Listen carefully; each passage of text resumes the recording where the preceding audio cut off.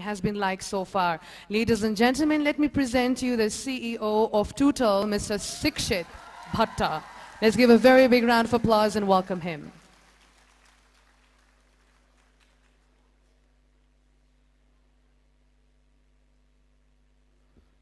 Yeah, the picture at the background reminds me that I've gained a little bit of weight, and it was taken a couple of years ago. So, good afternoon, everyone. You don't need to applaud.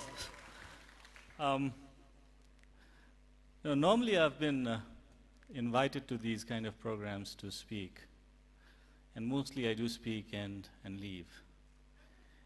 And on very few occasions, you come up here to speak after being inspired by someone like Kamala Shrestha.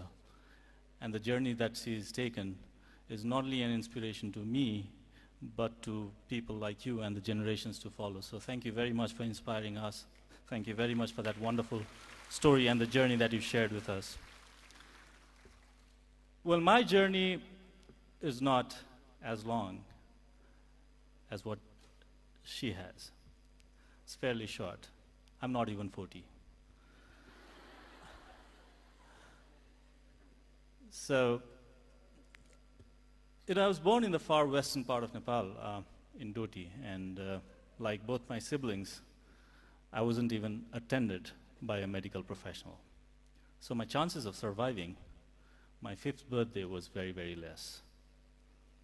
Maybe around 60 to 70%, because the childhood mortality back in those days was very, very high. But if you look at the childhood mortality that we have today, it's significantly less, isn't it? And most of the deliveries are attended by the medical professional, which means that our society has progressed.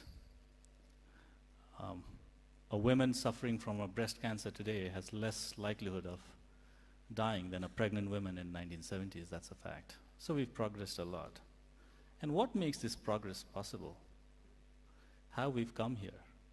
And I think my journey through life is not a journey of success, but my journey through life is a story of progress.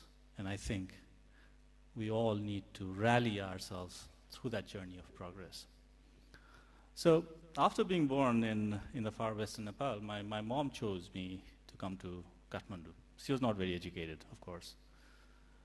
Since we didn't have a school back in Tootle where I was born, she felt that her child needs to get a good education. Now, this is a decision made by a woman, not very affluent, not educated, never been to school, at least for a significant period in time, married at a very young age. And that decision led me to come to Kathmandu. And therefore, I got a good education in a school here, in a boarding school. And followed up, I did my engineering, then happened to do my MBA. I got married. I have a son. Now, why I'm telling this story is that the decision made by this woman, who was not very much educated herself, didn't only change my life.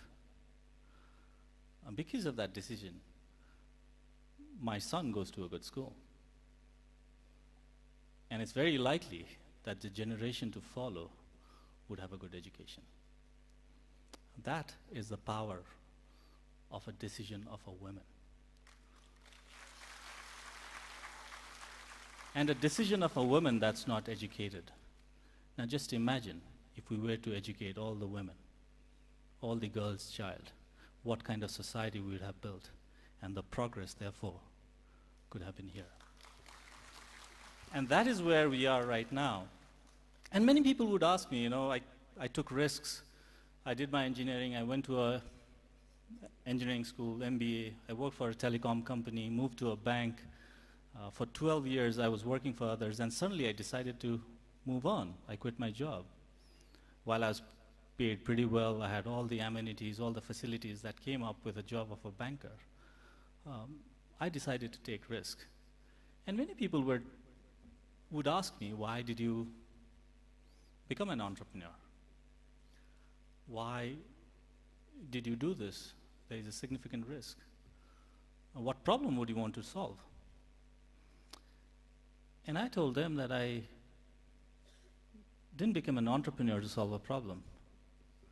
I think I became an entrepreneur to express myself. And for me, entrepreneurship is pretty much like art and music and dance and fashion and poetry and painting. And that is what I suggest. You know, we've always been growing up and we've always been told that we need to get into a mainstream job, we need to become a doctor or an engineer or run a business. Right? It's not necessary. What is necessary is to express yourself and to find your expression. What is your expression is very important. Is that music? Is that poetry? Is that dance? Is that